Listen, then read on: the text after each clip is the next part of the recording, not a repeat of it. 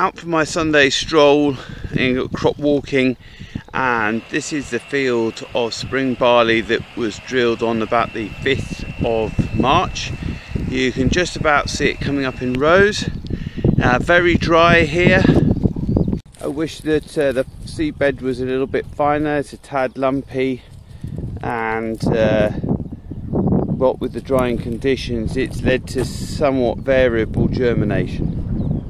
It's not that we haven't got a crop there, it's just with the drying conditions we haven't got a Vardostat like even emergence. I think everything will come in the end, and it's all there. It's just a uneven seed bed, and as a result an uneven germination rate. It's something that direct drillers suffer from, certainly. It doesn't give you the beautiful stand, an even stand that you're used to in a cultivated system, but it doesn't seem to impinge on yield. However, we use these dry conditions to our advantage.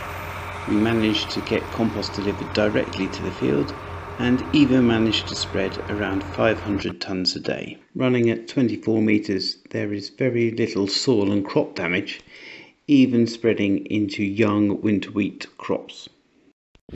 Morning everybody. So a little demonstration as far as the compost spreading is going. As you can see, this is the spring wheat. It's coming up. You can see the rows, and you can see the empty patches either side there, going up to the tractor. So there's the tram line's already in, and from this tram line there's one flag one side and one flag the other. Now as you can see over here, we've already come down the tram line over there. You can see the slightly darker marks, and on the ground here's the flag. You can see there's already plenty of compost this side of the flag, so a bit like a standard fertiliser spinner, you're getting a degree of overlap on either side. So hopefully what we will see is that we will see the muck coming, the compost coming past this flag. Now I was going to do this with a drone, but my drone's not working, so we'll just get to watch it in practice. Will mean that I have to hope that I don't get whacked by a big stone flying out of there.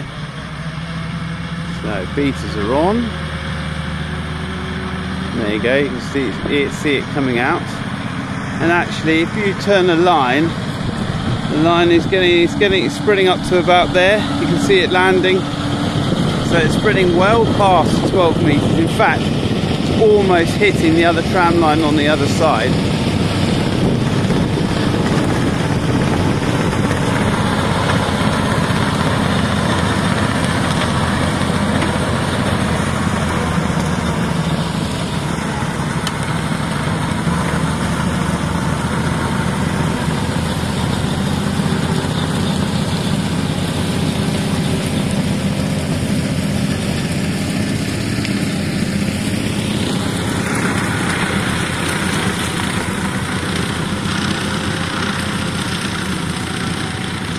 Okay, so this, here we have the flag. This side was spread from that way, and this side was spread from that side. As you can see, very little difference in spread pattern.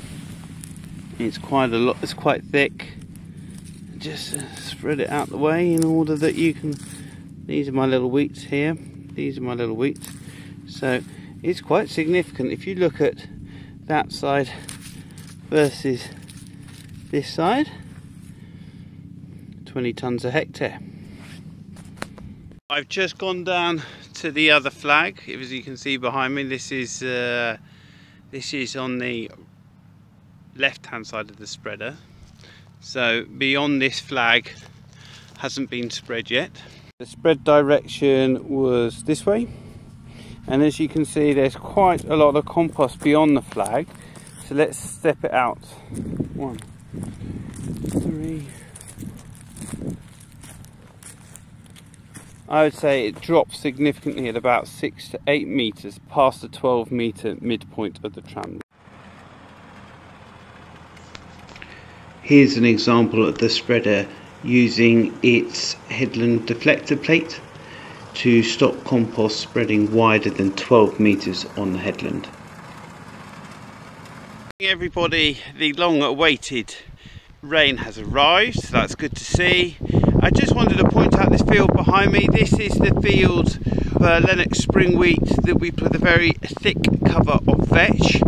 And as you can see behind me, I stopped here because this is black grass. So we call this the hospital block. It's near Stoke Mandeville Hospital. And I'll just turn this around and show you. So as you can see, we've clearly got the lines of established Lennox coming up. Quite pleased with this. Now, we have had in the past problems with glyphosate kill, out the way, with glyphosate kill on black grass in the spring. So now we make sure we use a Roundup Flex, a branded product, to really get hold of it. You can get real problems with establishing wheat through black grass, but here it seems to have done really well, so fingers crossed. This is the field next door that was grazed by sheep and had less residue on the top. And I just wanted to show you this to say the eye catches the cover crop. The establishment rate is roughly the same between the two fields, but this one's noticeably greener to the eye.